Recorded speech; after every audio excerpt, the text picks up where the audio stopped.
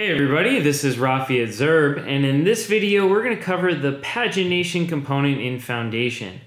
So pagination is a sub-navigation pattern found in Foundation, and it helps you create something like this. You've seen this before on a lot of data-driven sites or in search results, other places like that. It gives users a way to skip ahead to certain pages or remember what page they found something on, or get back to a specific page. So this is a very desirable way to set up your pages or your search results or a listing of products and other things like that. So let's hop over to an example. I'm going to show you around the code a little bit, and then I also want to show you some of the modifications that you can do. So it all starts with a UL with a class of pagination. So there's a lot of accessibility attributes here that I want to cover. So let's go through those step by step. So let's hop over to an example and take a look at some of the markup here. So this is our example here. You could see that when we hover over something that is disabled, that it actually shows us that. So it's the not allowed cursor type, and then we also have an active class or a current page, which I'll show you here in a moment. And then when you hover over these available links, you can see a little hover effect there. So this all starts with a UL with a class of pagination. So that's what just creates the component, and then it's really a list of LIs and then anchor tags to certain pages. There's a lot of accessibility markup here, so I want to explain that so you know what it does. The role of navigation, this tells a screen reader what type of component it's landed on. And really this is important for somebody who is visually impaired. They're using a screen reader and a keyboard to navigate the website. The screen reader then can report to the user what type of component they have landed on, what type of interaction they're going to expect. ARIA label is something that the screen reader will actually read out loud, so it might read out pagination. You can change this text to anything, so if you think page navigation is a little bit more descriptive, you could do that, or whatever is more descriptive to the user in your use case. Then we have a couple other classes here. So pagination previous, that's here, and pagination next. So that's over here at the end. If I get rid of these classes, you can see that that actually hides the arrows. So that's a really quick and easy way to show or hide the arrows.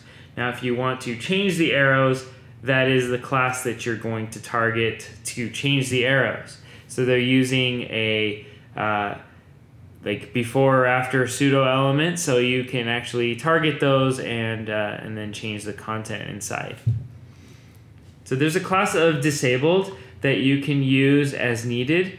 This class, what it does is it actually disables the pagination section. So if you add the disabled class, what this is going to do is change the cursor, so it's the not allowed cursor, and it's also going to make the color gray here. So if you have a disabled list item, that would be used for, let's say in this case, you're on page 1, there's no pages to go back to, so that's why previous is actually disabled. So that would be one use case for that. And of course there'd be no anchor tag in here, so that way there's no clicks to another page. Another way you could do that is prevent default, but this is an easy way if you just remove the anchor tag there. Now the text here, you can choose to have the text or remove the text for like previous and next. So that's really up to you. That's just a stylistic change that you can have there. It's just a little bit more contextual to have the text there, so that's why it's in there by default. And then span with a class of show for screen reader.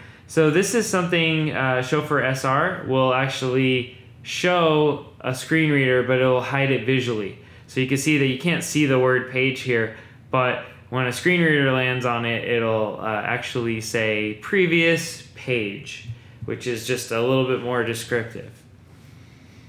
And then the class of current, that's what controls this blue outline on one of these list items. So if I actually change it to a different one here, you can see that it's now going to change to that one. So it's so you can change that, and then typically if you do have a class of current, you wouldn't have an anchor tag there.